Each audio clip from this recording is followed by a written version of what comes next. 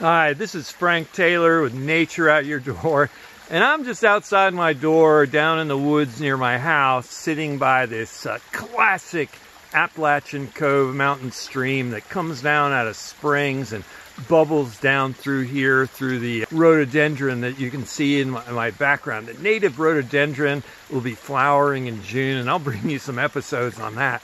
But I just wanted to tell you, man, you got to go outside and observe spring. We've had such an active weather pattern from January to February here. We've had snow, we've had repeated ice storms, we've had cold and below freezing temperatures, and it's really been quite a winter. And today I'm out in a t-shirt and I thought, let me go for a walk in the woods and see what I can find. Well, I found a wood frog, the eastern spotted newt. They're getting ready to start breeding, and I'm going to do a special episode on breeding.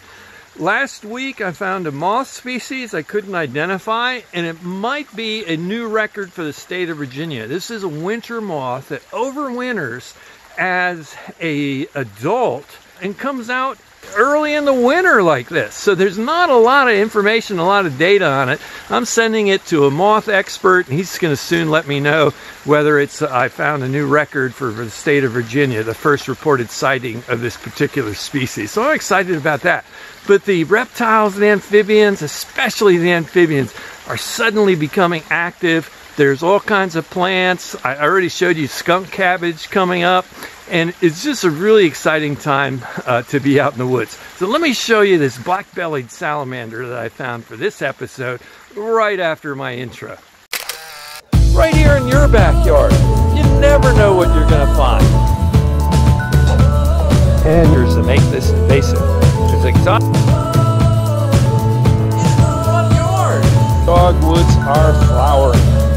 And I just took a couple swipes of terrestrial environment. Produce seed pollen. And it's...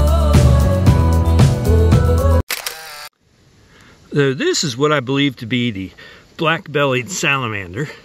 This is actually the second one I found, because the first one, when I tried to film him, jumped out of my hands and back into the stream. So I came up this path, turned over 3 or 4 rocks, and by the time I did, I found this guy. Remember that the Appalachian Mountains are home to the greatest salamander diversity in the whole world. And people that want to study salamanders will come here to study them. To learn about the biology of this particular salamander, check out my video on black-bellied salamanders, and I'll put a link here that you can just click on to see it. But what today is about encouraging you to go outside and discover nature outdoors. And there's all kinds of amphibians that are being active at a much earlier time in the year than I think most people are aware. Like these amphibians, even though it's pretty cool, nighttime temperatures are near freezing, they're out, they're being active again, they're beginning to feed, many of them are starting to breed. And they're just so fascinating to see. If you pick up a salamander, be sure to wet your hands first. They have a very sensitive skin.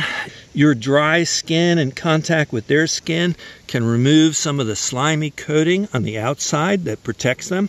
If you touch one of these salamanders and put your fingers in your eyes or in the mouth, many of the species have protective secretions that can burn or sting your eyes. So this one, I believe, is a black-bellied salamander, because if you turn him over, you can see he has a dark black belly, or a belly with dark spots on it, and he is not very happy with me. And so after filming, I release him back exactly where I found him. So you saw where that black-bellied salamander wanted to go.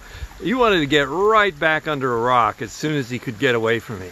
So where do you find salamanders like that? Well, in little creeks like this, along the edges, you can turn over rocks or logs and look in damp places, and you're likely to find some salamanders. But remember, always dampen your hands first before you pick one up.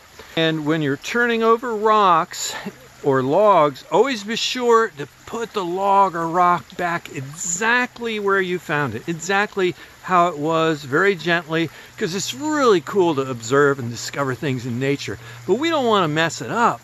I'm an advocate of learning and curiosity and finding and discovering things so more and more people will appreciate nature and want to protect it and do things and enact and support legislation that helps protect clean water like this, our environment, and especially these habitats.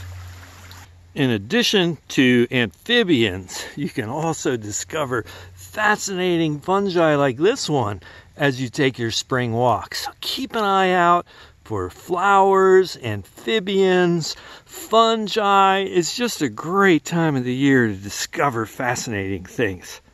And don't forget, this is a good time to make your own do-it-yourself bug box for temporary collection of amphibians and insects that you might find. Some amphibian species are closely tied to ponds or water, but others are a little bit more independent. Like when I was growing up in New Jersey, 30 minutes outside of New York City, I would find red-back salamanders outside my house under the garbage can. And they have gone to be almost completely independent of water. They're a terrestrial salamander. And in fact, I have an upcoming episode on red-back salamanders. So go outside, discover spring. I got coming episodes on the stink bugs that are getting ready to leave my house and go out for springtime. And they're in my house, and I'm going to tell you how they got there and why they're there. And I've got upcoming episode on the wood frog, the red-back salamander, and these are always based on what I find when I go outside. And after that, I don't know what I'm doing next because it depends on what I find outside my door. I am going to do episodes on spring woodland wildflowers. I'd love to hear more about what you find and what you see too. And you can post pictures on my Instagram account or on my Facebook. I'm all Nature at Your Door on Instagram and on Facebook. You can find me. I'd love it if you could share what you find with me, and if I can help you identify stuff, I sure will, because I love interacting with my fans. I have been teaching biology for almost 35 years. I have a BS in biology, I have a master's in education, I have a master's in zoology. I've done a lot of research and presentations and written books and stuff. I would love to share this with you. I want you to go outside, find stuff, and together, let's discover all this great stuff together. See you in the next episode.